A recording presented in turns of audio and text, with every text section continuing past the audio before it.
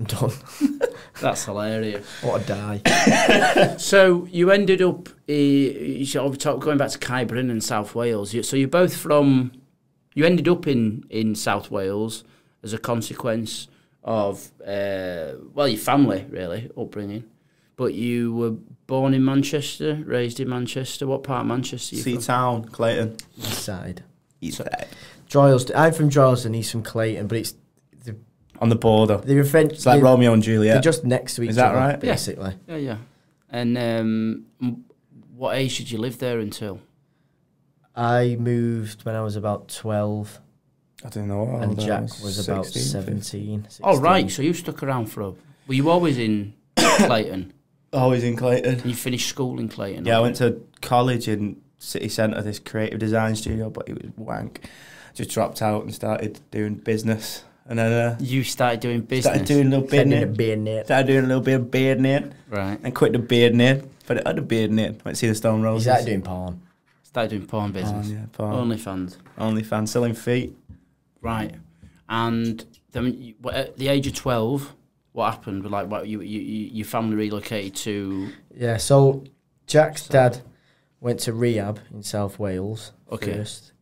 And then was there as a consequence of something, or was it just like smackhead? Right. No, he just loved rehab. Just like going visiting them, you know. He's still in one now, to be fair. Right. So he had an addiction. Yeah. And he went into rehab and stuff, and then a year or two later, my dad went to the same one. And then when my dad finished, he thought, if I move back to Manchester, I'm just going to end up doing this. You know, I might be all right for a year, and then when they went to rehab, were you still both in Manchester? Yeah. And how long were you in Manchester for before you ended up going?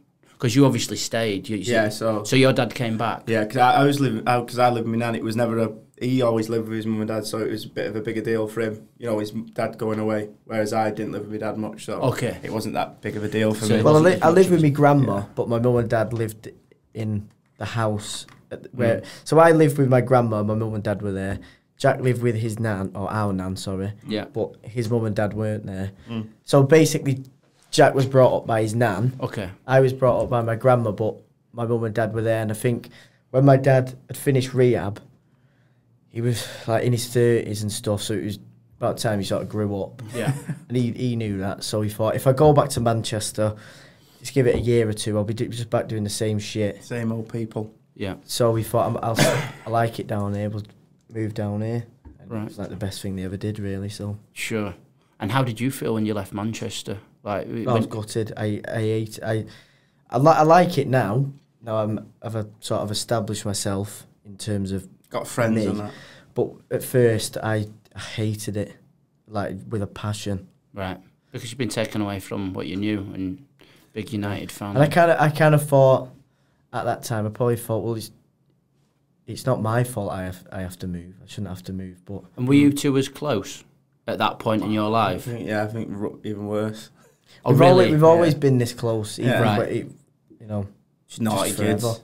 And how did you feel when his family chipped off? Was it like a bit of a gear change? Or? I don't really remember. Yeah, it was changed because we didn't get up to much mischief really. But we made up for it though when we did see each other. Yeah, it all flew by, really. I was doing other things when he was gone.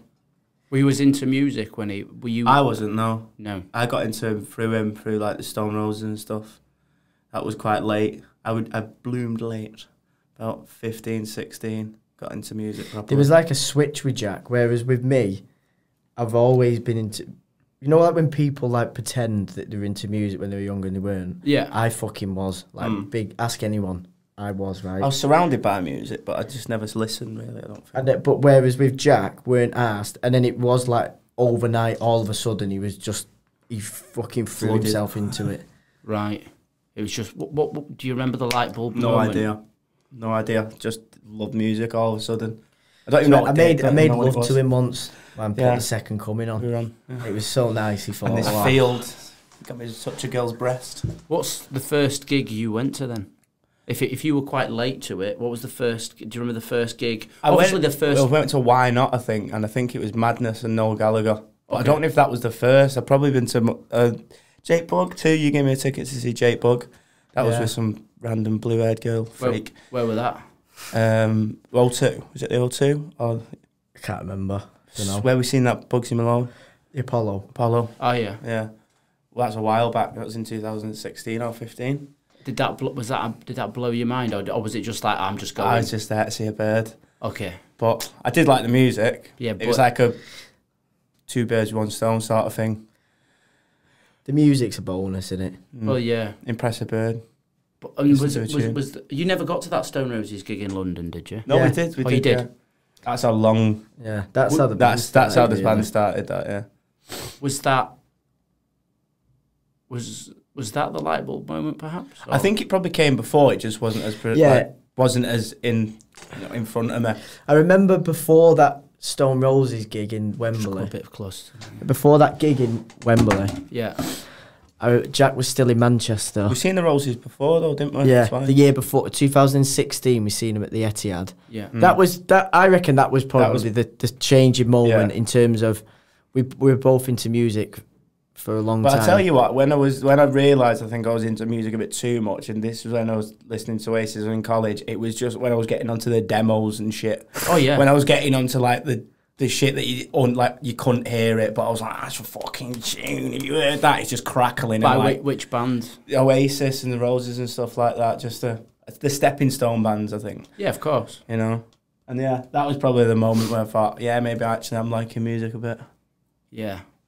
I mean, the first time my mum took me to my first gig when I was really young. I went to the Irish Centre in Leeds, and I got to watch a band called 9 Below Zero, which were like a blues pub rock band, really, but they were quite big in the 70s and 80s. And there was a band on before them called Dr. Feelgood, and the guitarist in Dr. Feelgood, the original guitarist, was a guy called Wilco Johnson, who has recently died, unfortunately, but he was this kind of, he played with his fingers, and when he played, he just walked backwards and forwards on stage, like a duck, like a fucking chicken. Backwards, yeah.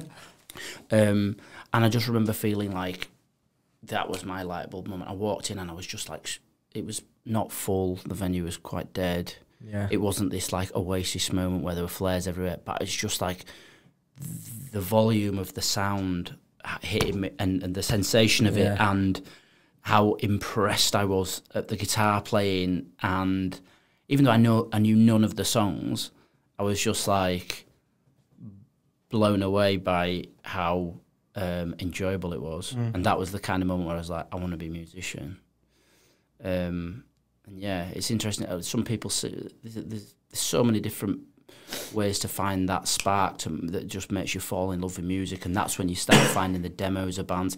And I guess that like I think it's the hunt for it, isn't it? The hunt. Yeah, you're searching for more and more and more of that one thing.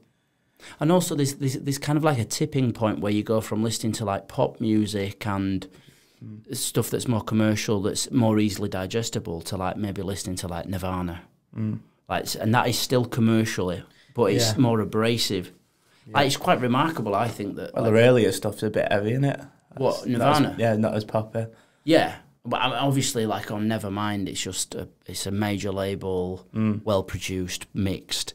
Everything is very loud mastering, so it's immediately exciting. And their earlier stuff is far more... Raw. Yeah, absolutely, that's a good word. It's... it isn't refined. There aren't many moving parts on it. It feels like it was recorded in a room with 2 microphones, and that's the appeal, you know. And the songs are great, but there's also this kind of like there's almost like a dirty texture to it that is completely magnetic, a sludgy punk sort of thing. thing. It's like a mystery, innit? Yeah, absolutely. Find out more. Yeah, absolutely.